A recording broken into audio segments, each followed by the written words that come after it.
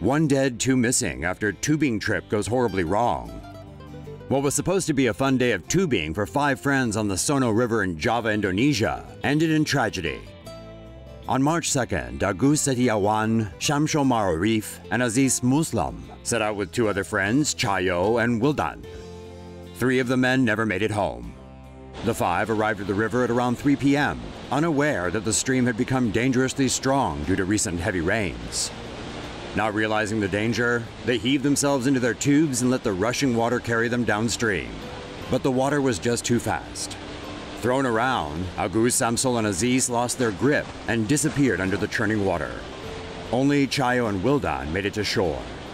At around 6:30 p.m., a local resident found Agus's body wrapped around a tree branch in the middle of the river, his tube still tethered to his ankle. The distraught families of Syamsul and Azis have no such closure, however, as the 2 young men have yet to be found. YouTube's ad policies are killing creators, but you can help. Be a hero at patreon.com/TomoNews. Keep watching for more tales of adventures that turned into tragedy. Base jumpers' parachutes tangle in midair. 2 base jumpers are lucky to be alive after their parachutes became tangled midway through a jump outside Phoenix's Superstition Mountains. Scott Frankson and his buddies were out seeking adventure, but what was supposed to be a day filled with aerial gliding turned into a nightmare.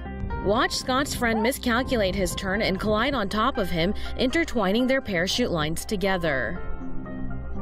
The impact of the collision sends the pair spiraling around each other, enough times to cut Scott's parachute lines, leaving him with only half an effective chute. Just before hitting the jagged, sharp rocks, the pair lucks out and manages to break free from each other over a boulder field some 200 feet beneath them.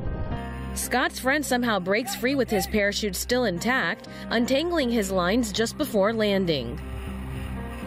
Scott, however, only having half a chute, spirals uncontrollably before crashing into a massive boulder.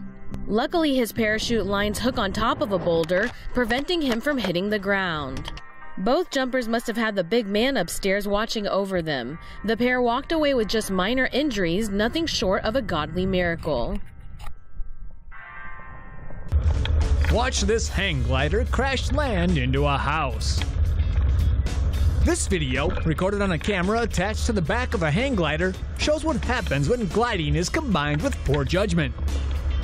If you're saying to yourself, I should really get into hang gliding, that looks like pantloads of fun, just wait until this guy attempts to land this thing before you book your session.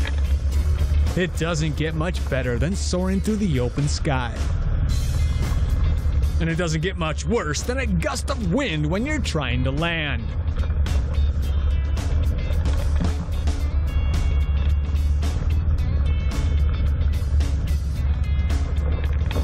Miraculously, I had just a few bruises, but the crash caused $2,000 worth of damage to the glider. The glider later wrote online.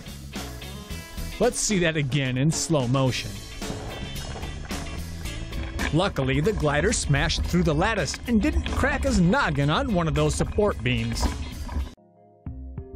Teenage tourist dies bungee jumping from a bridge in Spain. A 17-year-old Dutch tourist died after bungee jumping from a bridge over the Cahyo River in the northern Spanish region of Cantabria on Monday. The girl was reportedly camping with a group of tourists, and the bungee jump was organized by a local adventure company. There were a number of problems, authorities said. It seems the harness was not properly secured, the jump might not have been authorized, and they were doing a style of bungee jumping called punting, where there are 2 ropes and the jumper swings under the bridge. She jumped and fell about 130 feet to her death when she hit the riverbed below the bridge. Emergency services arrived Monday night and the girl was pronounced dead at the scene. Psychologists are treating the witnesses of the tragedy and an investigation is reportedly underway. Aussie college student falls off cliff posing for picture in Norway. 24-year-old Australian exchange student Chriset Kefkalidis fell to her death on Saturday while posing for a picture at the Trolltunga rock formation in Oda, Norway. On Saturday afternoon, Kefkalidis was visiting the picturesque spot with a group of classmates from the University of Bergen. She was in a group tour of 30 people who went to the epic location 2,300 feet above Lake Rangadalsvatnet. It's a popular spot to take daring photos. But it turned tragic when Kefkalidis fell off the side of the ledge. She reportedly lost her balance and plunged 980 feet to the rocks below. Red Cross rescue teams began their search for Kefkalides on Sunday morning. Her body was found Sunday night. Kefkalides was a student at Monash University in Melbourne. She had enrolled in an exchange program at the University of Bergen to study arts and science. The University of Bergen will hold a memorial service for Kefkalides today.